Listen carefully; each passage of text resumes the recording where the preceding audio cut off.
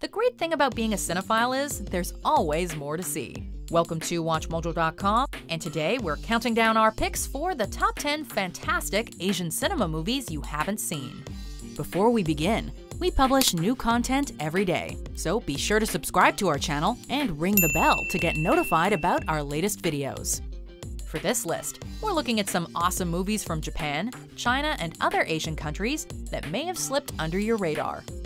Number 10. Dead Leaves. Have you ever been completely convinced you knew the truth, then you found out everything you thought you knew was just a load of crap? This should come as no surprise to fans of the genre, but anime can get more than a little weird.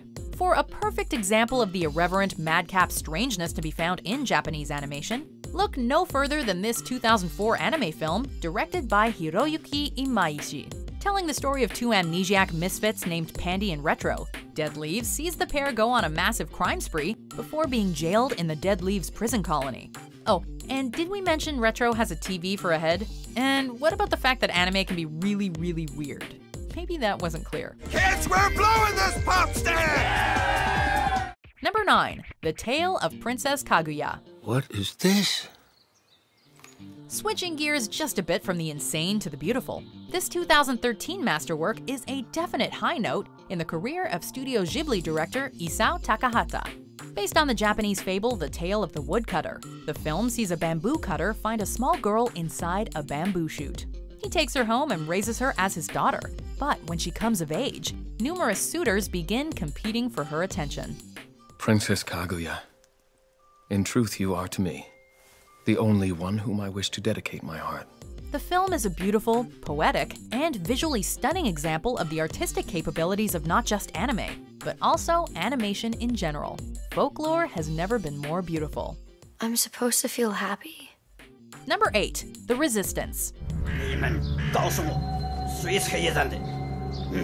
Set during the Japanese occupation of China by Imperial Japan during World War II, this Chinese war flick sees a mysterious assassin called the Black Dress Killer cutting down Japanese officers. This causes tensions to rise in war-torn Beijing. Don't let the lo-fi special effects fool you. This little-known gem combines martial arts, ninjas, war movies, and character drama to craft a fun and memorable action epic that isn't afraid to tackle some serious subject matter. You might not expect it, but the film's director, Pang Shang-li, is a genuine Shaolin monk. Number 7. Noroi The Curse. The found footage horror craze may be past its golden years, but that shouldn't stop you from checking out this entry in the genre from Japan. Following the exploits of a paranormal investigator trying to unravel a bizarre case involving ESP, demons, and ectoplasmic worms, this J-horror staple should be noted for its extremely involved and complicated plot, and its expansive cast. It may not be the most straightforward narrative to follow, but fans of Japanese horror and found footage films would do well to seek this one out. The film's director, Koji Shiraishi, has directed numerous found footage horror films since, many of which are also worth seeking out.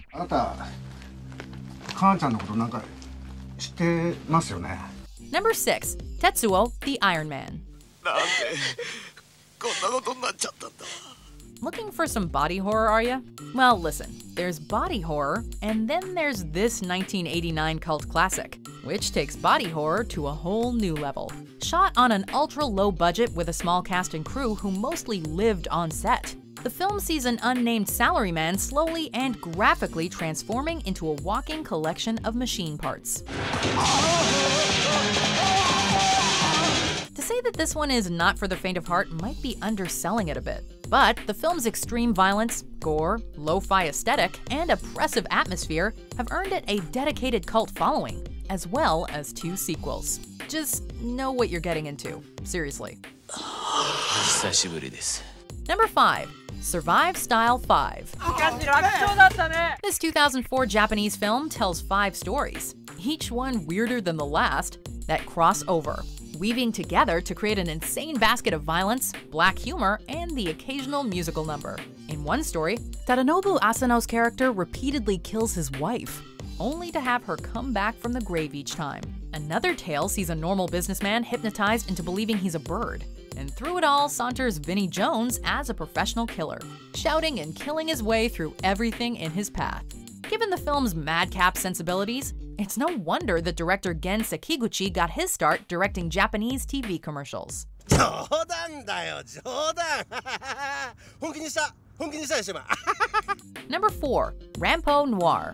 The name Edogawa Rampo, or Rampo in romanized form, may not be too familiar to many North Americans, but in the world of Japanese mystery fiction, he's something of a heavy hitter. いい死に方をする人とは思えなかったけど。 In fact, he is hugely influential and universally revered now decades after his death.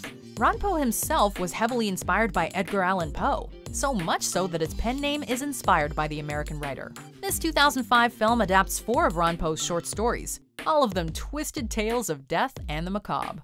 さやこさんたちとのことを知ってから。 With a different director helming each segment.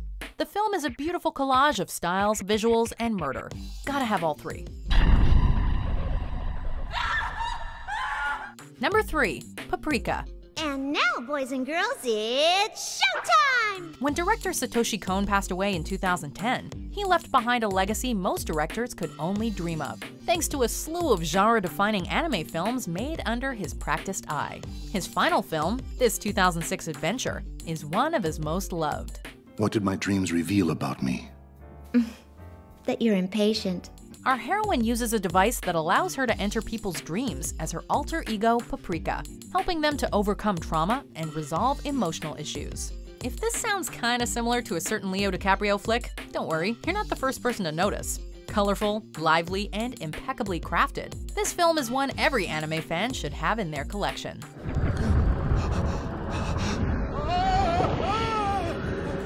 Number 2. Manila in the Claws of Light.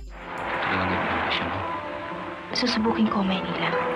The big city can be a dangerous place, especially for those entering it for the first time. Few films illustrate this better than this 1975 Filipino drama from director Lino Broca.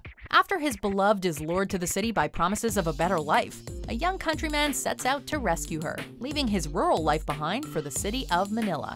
But our hero gets more than he bargained for, as the city and city life begin to take their toll.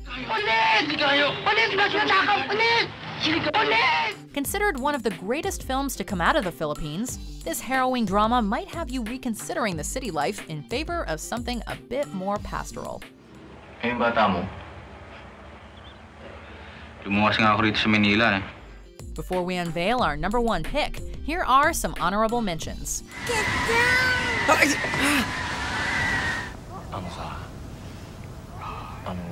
催眠術っていうのあるよな。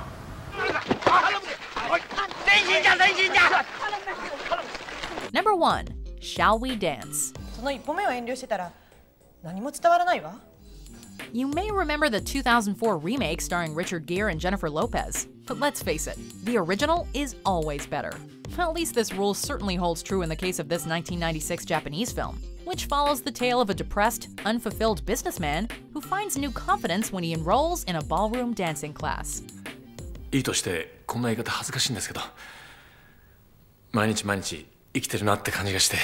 The film was a smash hit, sweeping the Japanese Academy Awards with wins in every category it was eligible for, and garnering massive praise from critics all over the world. And no wonder, you'd be hard-pressed to find a film more charming, heartwarming, and uplifting. Just don't forget to bring your dancing shoes. ここではステップなんか忘れて楽しまなきゃ。 Do you agree with our picks? Check out these other great clips from WatchMojo, and be sure to subscribe and ring the bell to be notified about our latest videos.